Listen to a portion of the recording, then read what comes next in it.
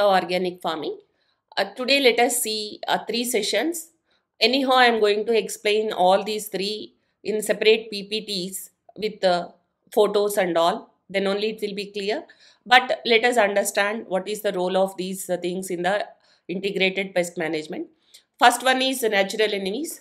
Next is ecological engineering and push-pull strategy. Natural enemies, these are called farmers' friends, beneficial insects, because these are the insects which controls other insects. That means the crop pests.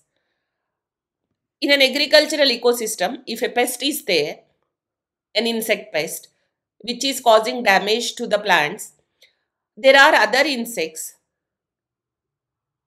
which are natural enemies of these pests.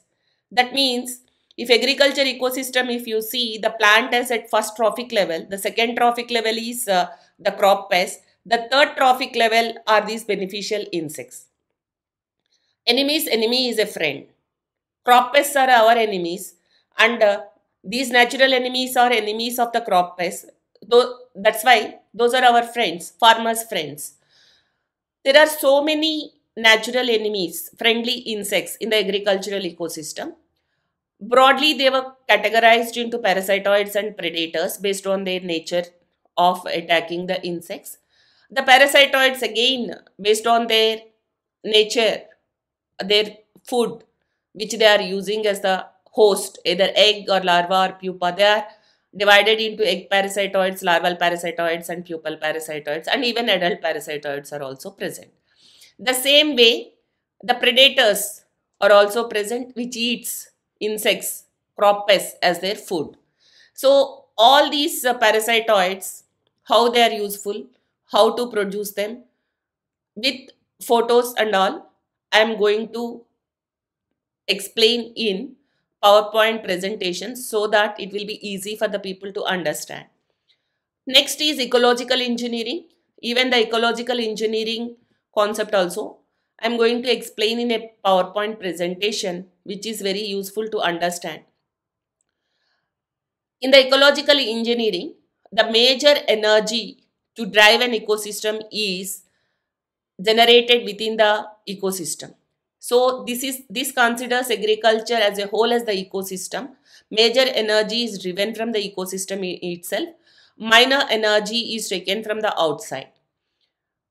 It is almost the concept of ecological engineering almost similar to the organic farming, which depends on on-farm inputs. Here also the transgenics and all are not permitted. Chemical usage is also prohibited. So almost the ecological engineering principles are equal to the organic farming principles. That's why it better suits in the organic farming.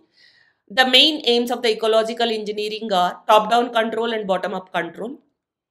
Control which is from the soil itself, that is bottom-up control, and control of the pests using the crops, above ground crops. So let us see that concept also in detail in the presentation form. What are attractant plants, what are repellent plants, what are barrier or guard plants, what are the trap crops, everything let us see in the ecological engineering, how it relates to the organic farming.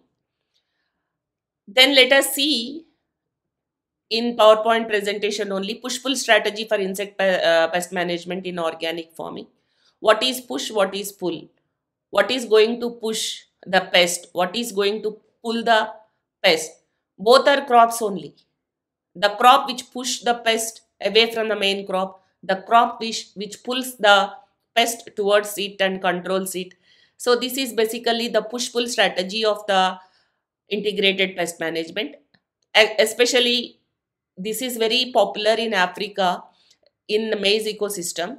Desmodium is a push crop which pushes away the pest from the maize main crop, and Napier grass is a pull one which pulls the pest towards it, especially the maize borers, and on Napier grass the pest is killed.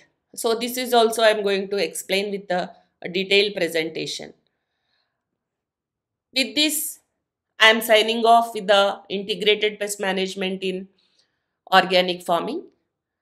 Next session is organic practices for enhancing productivity in dry areas. So let us see in our next session. Thank you. Signing off, Srilata.